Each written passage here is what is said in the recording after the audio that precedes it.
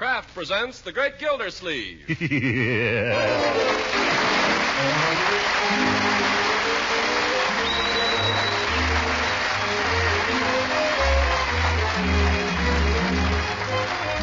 Kraft Cheese Company will also bring you Bing Crosby every Thursday night. Present each week at this time Harold Perry as The Great Gildersleeve, written by John Whedon and Sam Moore.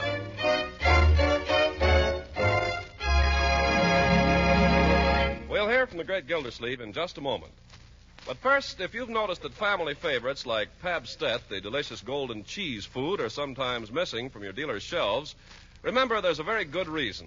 Literally millions of pounds of dairy foods are being shipped abroad to help supply energy and the important milk nutrients our fighting men need. But dealers will usually have Pabst-ett in stock. And smart homemakers have learned what a wonderful extender it is for a host of wartime foods. Melted into a smooth cheese sauce, the grand cheddar cheese flavor of Pabst-ett gives real personality to leftovers of meat and fish and vegetables fixed in dozens of different ways. Pabst-ett is a tasty filling for the children's sandwiches, too, and it slices perfectly for serving with dessert or just by itself. Yes, for a delicious, nourishing, and economical help in preparing meals that'll give family appetites a real lift, ask your dealer for Pabst-ett in the round, flat package, spelled P-A-B-S-T-E-T-T. Pabst-ett, only 3 red ration points for a generous package.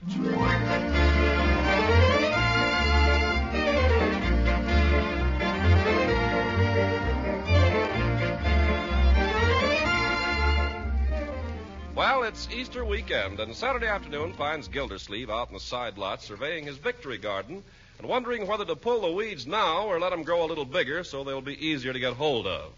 It looks as if they'd grow a little bigger, for from the window of the kitchen nearby comes the smell of good things in the oven. Let's follow him in and see what's cooking. Fee-fi-fo-fum. I smell something good. What's Bertie making there, Marjorie? Frosting for the Easter cake. Frosting? Yes, sir, and I guess it's about done. Bertie, What is it, Mr. Gildersleeve? You aren't going to put that delicious egg beater in the sink. Oh, no, sir. I'm saving it for Leroy. Leroy can lick the bowl. Give it here. Yes, sir. Yes, sir. Uncle Mort, you're looking cross-eyed. I don't want to miss any of it. Kitchen door. I'll go, Bertie. Well, wipe off your chin. Gildersleeve? Yes? Express. Sign here. Wait a minute. What is it? Crate. Sign here. I didn't order any crate. Name Gildersleeve? Yes? Sign here. Yes. Well, hold the egg beater. And hold it, too. I don't know what I'm signing this for. There. All right. One side, Bud. Wait a minute. One side. We don't want that great big thing here in the kitchen. Well, where do you want it? Make up your mind. I haven't got all day. Listen, I've got a good mind to report you to your superior. Brother, in 2 hours, I report to my draft board. Now, where do you want it? All right. Set it right down here. Soldier, pretty place. Hey! Careful. Don't you know we got a cake in the oven? Oh. That's the kind of service you get these days. What do you suppose is in the crate, Uncle Mort? I don't know, but we'll soon find out. Bertie, do you know where the hammer is? Right there in the vegetable bin, Mr. Gildersleeve. Oh, just the place for it, too. Well, let's see now. Careful, Uncle Mort. It might be something breakable. Maybe I can pry the top up. Hey, Uncle, is that the express man? Uh-huh. And now it's coming. Unc, wait a minute. There. Look out! Oh, my goodness, rabbits. Rabbits! Leroy! Dear rabbit! Dear rabbit! Oh, my goodness.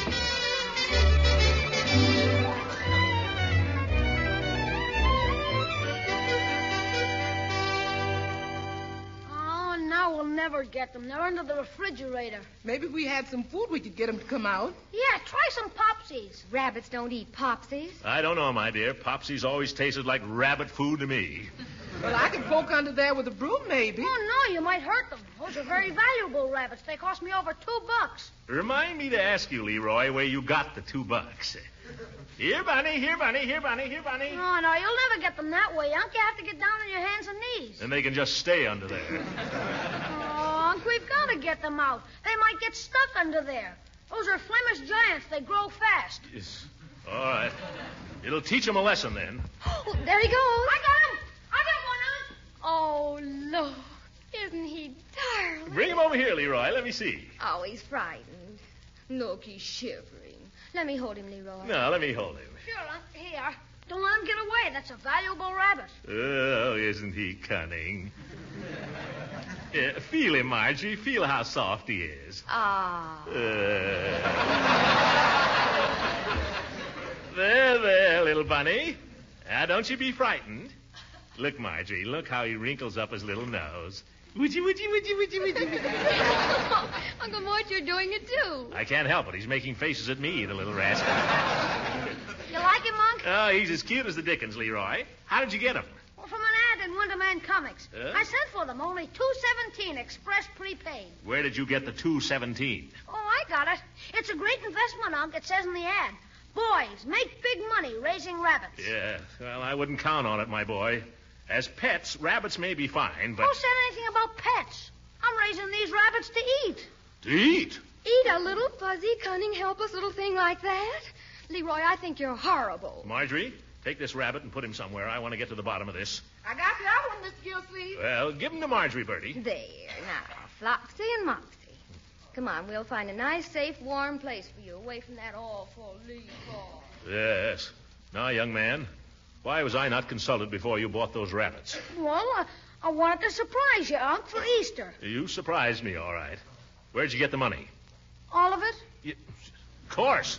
All of it. Well, the 17 cents I had. All right, but what about the $2? Well, you know those old, rusty, no-good old roller skates I got Christmas before last? They were very excellent skates when I gave them to you. I thought Santa Claus gave them to me. We won't argue about that, young man. All right. Anyway, they were always getting in your way, and anyway, I outgrew them, and anyway, one wheel was busted, so I traded them with Piggy. Did you tell him the wheel was busted, broken? Well, he doesn't need all the wheels. He just wants to make a pushmobile. Yes. Nevertheless, that was not a very honest thing to do, Leroy, was it? Well, he swapped it for a spark coil that wouldn't spark. I'm glad to hear you didn't get the best of it. Now, stop beating around the bush and tell me, where did you get those $2? Well, you know the spark coil? You just told me about it. It wouldn't spark. Yeah, so I traded it. Who'd you trade it to? Michael. Mrs. Ransom's little niece? I mean nephew? Well, he wanted it, Unc. He kept pestering me for it. Did you tell him it wouldn't work? Did you? Well, gosh, Unc, you wouldn't want me to give him a spark coil that works. They're dangerous. He might get a shock. He might get it. All right, you charlatan.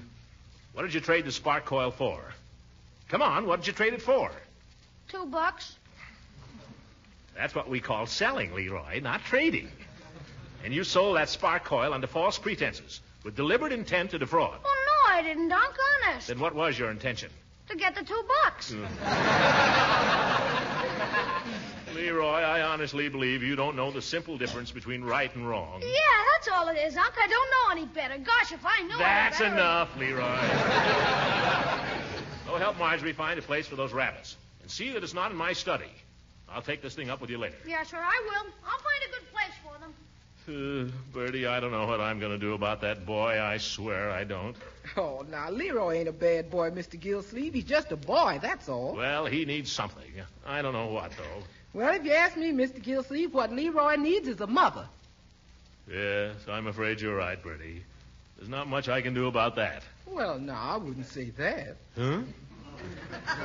What do you mean? Well, you're young, Mr. Gildersleeve. You got your health. You even got a fiancée. And if you don't mind me asking, what is you waiting for? By George, Bertie, that's what I'm going to ask her. And I'm going to ask her right now, too.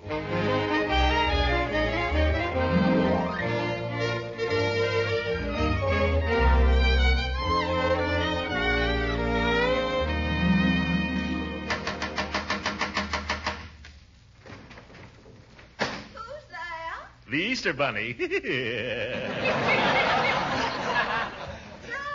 I'll be right down. Don't go away, you hear? I shouldn't have said that.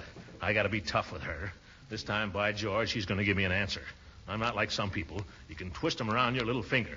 Leela, when are we going to get married?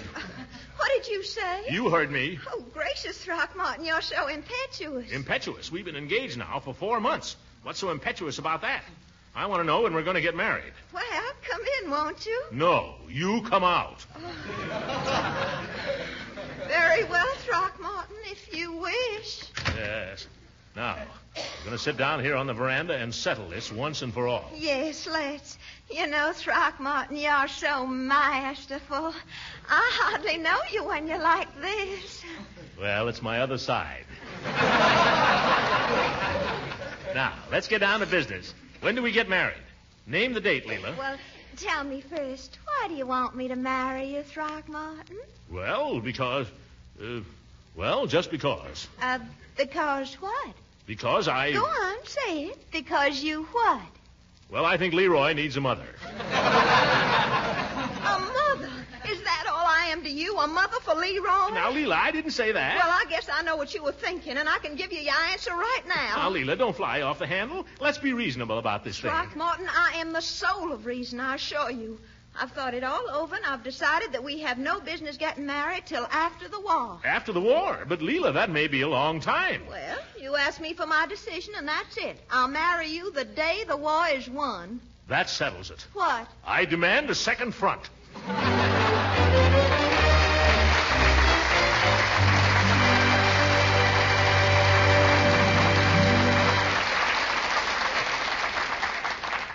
Ladies and gentlemen, we're going to interrupt here for just a moment in order to present a very charming and courageous lady who has something to say to you.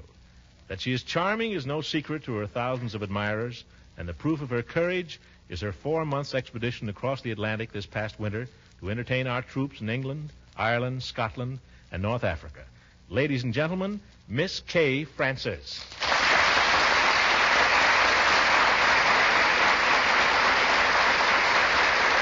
Thank you. Ladies and gentlemen, I ask your attention for 1 minute. 1 minute isn't very long, but in this very brief minute that you hear my voice, men are dying for you. Dying on distant battlefields, in strange waters. Men from Nebraska, Illinois, Texas, boys from across the street, boys that you know. Right now, while I speak to you, 60 seconds in a minute. How many times 60 men are dying for you? And as they die, they are remembering home, remembering us, wanting to come home, knowing they never will. Are we worth remembering? Are we worth coming home to? No. Not unless we do all we possibly can to win this war. And our possible all is so little compared to what they give. We are not asked to give, but to lend our dollars to our government, to carry our share of the $13 billion needed in the second war loan. Lend your dollars right now, right this minute, while those men are giving their lives for you. You'll get your dollars back. Thank you, Miss Francis.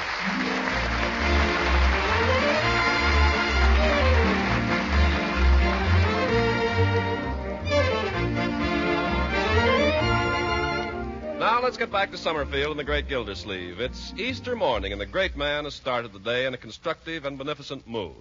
He's intending, before donning his finery for the Easter parade, to build a rabbit hutch, but a brief inspection of the garage shows him that something is missing, namely the rabbits.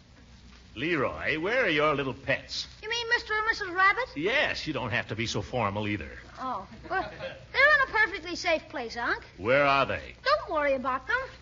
Oh, Leroy! What is it, Bertie? Did you put those rabbits in the fireplace? Fireplace? There's no fire in it. Yep. That's their new home, Bertie. They love it there. Well, maybe so, but they've moved out. What? They did? Young man, you'll have to find those rabbits before we go to church. So get busy. Oh, gosh, Unc, won't you help? Well, that depends. Say, here comes Judge Hooker over by the back fence. Judge Hooker, huh? What's he doing around here? Gildersleeve. Oh, Gildersleeve. Just stay on the other side of that fence, Hooker. You owe me a fender. You owe me a bumper. You happen to be the owner of 2 oversized, overaged gray rabbits? Oh, my goodness. Go get them, Leroy. Those rabbits belong to my nephew, Judge Hooker. See that you don't do anything that injures them. Injures them? Look here, I just caught him finishing up the last head of lettuce in my victory garden. Yeah, I'm beginning to like those rabbits. Well, if I catch him over here again, I'll give him to the city pound. Here, take him, Leroy. Thanks. So just remember, Gildersleeve, you not only owe me a bumper, but you owe me 1 dozen heads of lettuce. You owe me a fender, and you can take a dozen heads of lettuce from my victory garden. What are you laughing at, you old nanny goat? The rabbits ate your lettuce first.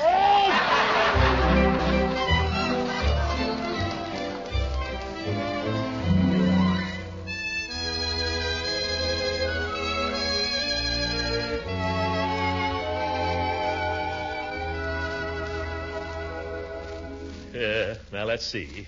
Handkerchief for the breast pocket. Need a flower for my buttonhole. Better put on the silk hat just to see how the whole thing looks. There. Ooh. Hi, George Gildersleeve. You're a handsome fellow in the cutaway. Yes, sir. Come in. Sam, come on down. Mrs. Ransom is here, and Marjorie wants to take everybody's picture. Oh, good idea. I'll come right now. Leroy, I wonder if you could find me a flower somewhere for my buttonhole. Okay, what do you want, an Easter lily? No. Leroy, just something small and suitable. Oh, hello, Leela. Mm-hmm. Oh, happy Easter. Well, happy Easter to you, too, Throckmorton. Oh, that's a beautiful costume, my dear. Everyone will be saying, lucky Gildersleeve. Oh, now, Throckmorton. But you look simply angelic in your gray trousers and cutaway, doesn't he, Marjorie? Oh, he always does. He looks all ready for a wedding. Let's not go into that. Come on outdoors, everybody, and we'll take your picture. Ben's got the camera out there. Well, are you sure there's time, Marjorie? Your uncle and I are going to church. Oh, we all are. Of course, Leela. Come on. Well, hello, Mr. Gildersleeve. Happy Easter. Oh, thanks, my boy. The same to you, Ben. Now, where do you want us to stand? Oh, right there beside the lilacs will be all right. Oh, fine. I'll put some lilac in my buttonhole.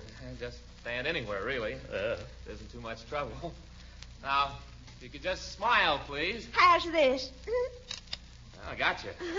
That one ought to be fine.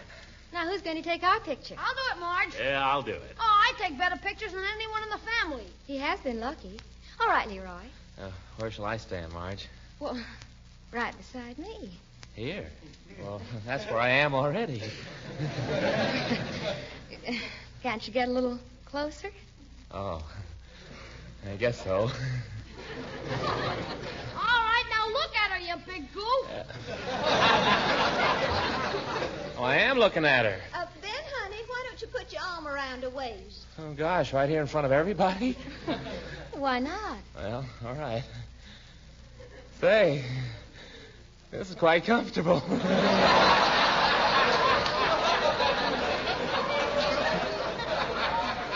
Hold it. Oh, Throckmorton, they're so in love. Don't they look beautiful together? Yes, they do, Leela. They just look like an Easter magazine cover, I declare. Yes, so do you, Leela. Got it. Thank you, Leroy. Yeah, much obliged. Gee, I never enjoyed having my picture taken before.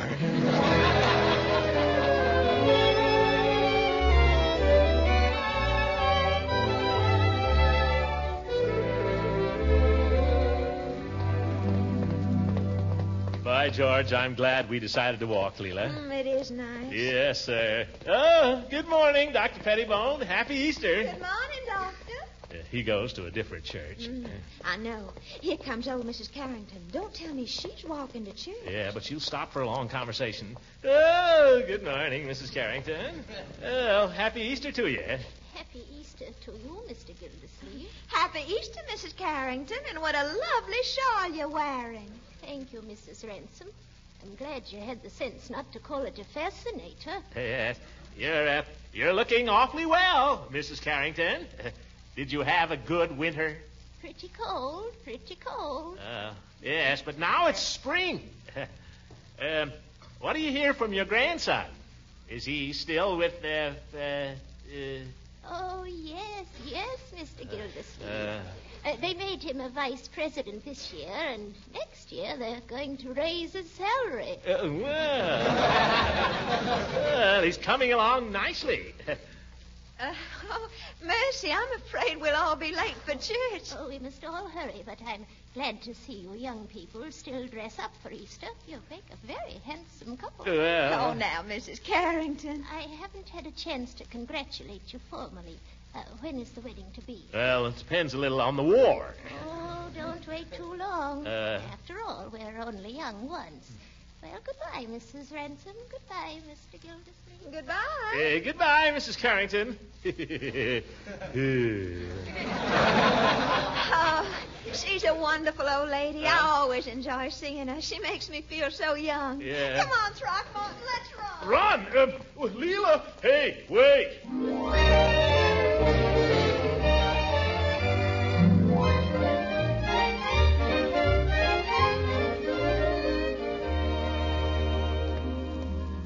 Well, Leela, there's nothing like the feeling when you've been to church on Easter. Of course, I always feel like a new man after church, but on Easter I feel even happier. I feel the same way, Throckmorton. I don't know what it is, the Easter hymns or something. When the collection basket came around this morning, I put in twice as much as I'd planned. Oh, really? Yeah, should have planned that much in the first place, though. Oh, here comes Peavy. Happy Easter, Peavy. Happy Easter, Mr. Peavy. Well, a joyous Easter to you, Mrs. Ransom, and to you, too, Mr. Gildersleeve. Just coming from church, Mr. Peavy? Yes, I am, Mrs. Ransom. Mrs. Peavy and I attended the services together, and then I went by the shop to get this little surprise for her. Surprise, eh? What is it, a plant? A begonia. I've given her a potted begonia every Easter since we've been married. Listen, Peavy, if you've given her a begonia every Easter, she couldn't possibly be surprised when you walk in with this one. Well, no, I wouldn't say that. But you've already given her 20 or 30 begonias for Easter. 31. I know because Mrs. Peavy saves the pots. Yes. That's nice. Yes, and when I give her this one, I know just exactly what she'll say. What, Mr. Peavy? She'll say, Richard Peavy, don't you know it's wicked to be extravagant? Yes, but that's not extravagant, Richard. Well, I know that, Mr. Gildersleeve. So does Mrs. Peavy. That's just her little way of acting surprised. I think it's a very sweet way, too. I do myself. Anyhow, she always says it, and then she gives me my surprise. You get a surprise, too, huh? What's your surprise, Peavy? A box of crystallized ginger. Crystallized? Crystallized ginger? That's pretty strong stuff, isn't it? Yes, but I've got a taste for it. Yes. And is that your surprise every year, Mr. Peavy? Every year. It's a wonder you don't faint from excitement. Well, I don't faint, Mr. Gildersleeve, but I give a pretty good imitation. Yeah, good enough to fool Mrs. Peavy. Well, I wouldn't say that. Yes. But when you folks have been married as long as I have, you know that our kind of surprise is more fun than a real one. Yes, you may be right. Well, so long, Peavy. Happy Easter to you and Mrs. Peavy. Well, the same to you and Mrs. Ransom. Good day.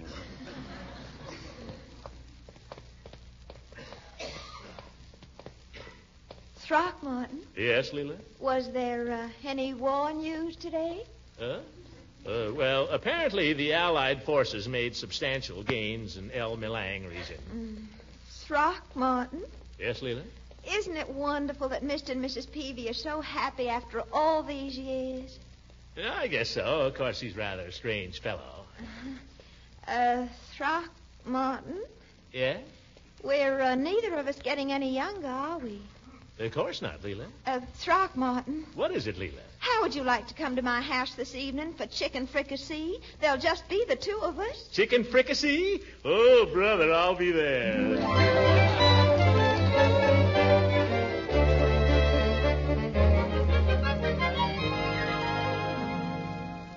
That was a wonderful dinner, Leela. I'm glad you liked it, darling. Maybe I overindulged a little. Oh, I didn't notice. That's because I didn't overindulge any more than usual. You were so cute sitting at the head of my table serving my dinner and all. It looked natural somehow. Guess I'll smoke a cigar. You know something, Throckmorton? I've been nervous in this house the last few days. What on earth is there to be nervous about? Oh, nothing in particular.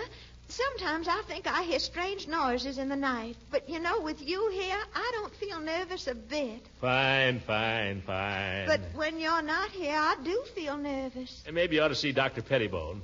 Get some vitamins. Oh, fish. What did you say, Leela? Nothing. Throckmorton, I've been thinking. Yes, Leela? Maybe Leroy shouldn't wait till after the war to have a mother. Oh. Huh? Leela, will you?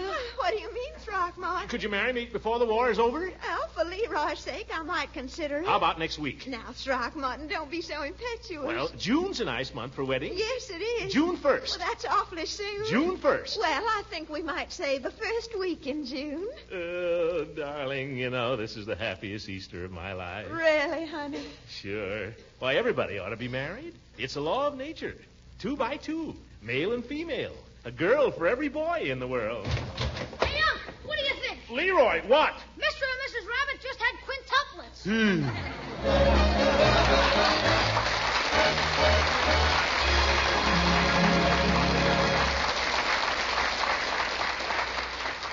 Easter, like all important holidays, is a time for families and old friends to get together, or if they can't do that, at least to get in touch with one another.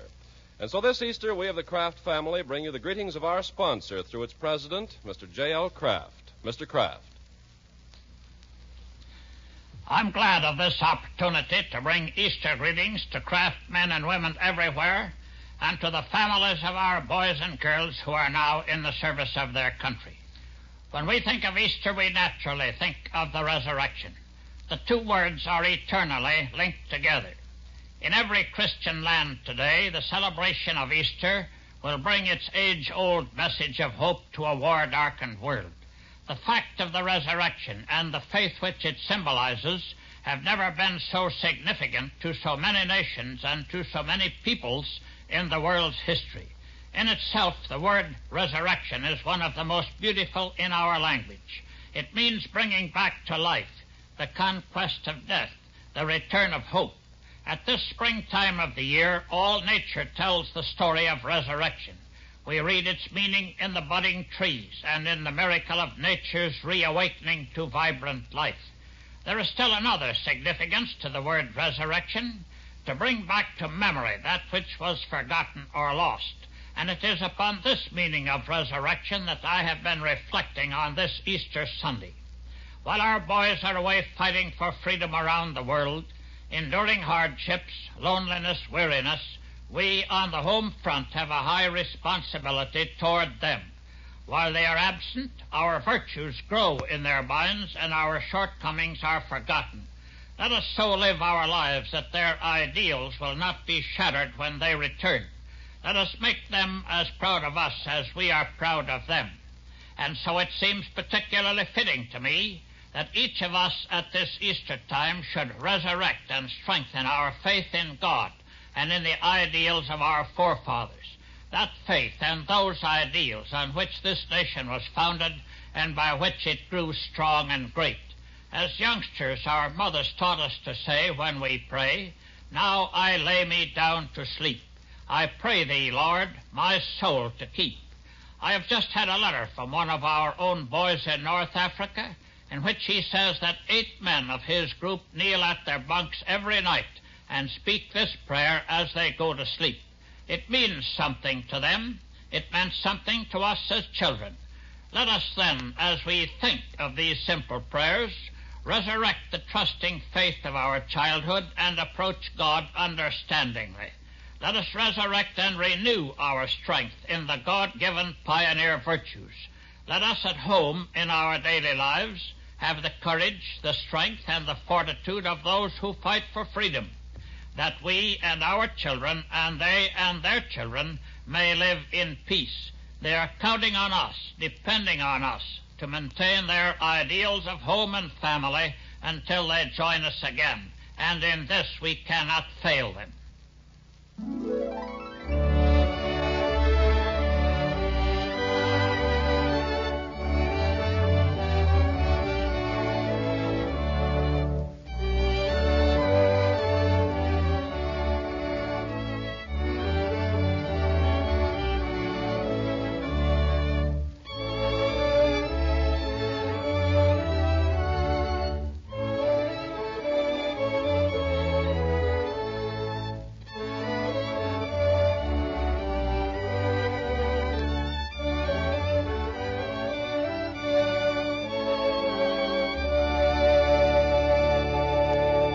program has come to you from Chicago and Hollywood.